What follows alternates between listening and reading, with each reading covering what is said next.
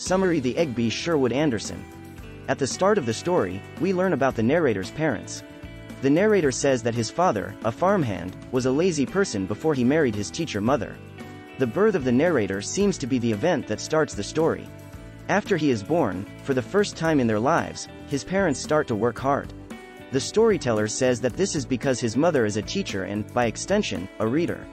He thinks that his mother wanted more for her family because she was well-read and knew what the world had to offer. The action keeps getting better as the narrator talks about how his parents' first attempt at success was a chicken farm that failed for 10 years. In this part, the narrator spends some time setting up the symbolic meaning of eggs by talking about how growing up on a chicken farm made him lose faith in the world at a young age. He writes, "From the start, they gave me bad feelings, and if I'm a gloomy person who tends to see the bad in life, I blame the fact that I spent what should have been my happy, joyful childhood days on a chicken farm." Since the narrator's family didn't do well financially, he drew a parallel between the lives of chickens and his family's failed attempts to do well. The action keeps getting better as the narrator's parents start a restaurant. In this part, the author talks about the grotesques that his father put on display. These are chickens that were born with weird features and didn't live long. The narrator's father seemed to think that the grotesques would have made him famous if they had lived. He keeps them as entertainment for customers, thinking that they would be interested in these strange and wonderful things. This trick turns out to be another sign of how bad his parents were, and it's important to the story later on.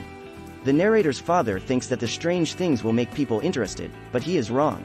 One night, while the narrator's father is working the night shift at the restaurant, a man from Bidwell named Joe Kane comes in. He ends up being the target of pointless attempts to entertain him. While the narrator's father works the night shift, he comes up with a plan to get more money by entertaining the young people from Birdwell. Joe Kane's visit gives him his first chance to do this. Unfortunately, the narrator's father is not a natural extrovert. When he tries to talk to Joe about Christopher Columbus, Joe thinks that his anger is real, and when he tries to entertain the customer thinks that he is slightly crazy but harmless. The first trick is to put an egg on a table and make it stand up. When the narrator's father finally pulls off the amazing feat, Joe has lost interest because the project takes so long. This is where the grotesques come in. The narrator's father takes the grotesques off the shelf to show the visitor, which makes Joe feel sick and try to leave even though it's raining. After getting Joe to stay, Joe's father tries one last trick, putting an egg in a bottle.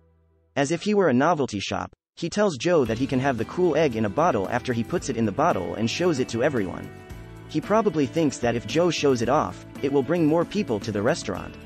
The most exciting part of the story is when the narrator's father tries to put the egg that has been softened by vinegar into a bottle. Joe laughs at him when the egg breaks. This makes the father angry, so as Joe leaves the restaurant, he throws an egg at his head. The narrator's father thinks that Joe should be more interested in eggs and chickens than he is. The story ends with his father crying in front of the narrator and his mother, then closing the restaurant early to go to sleep.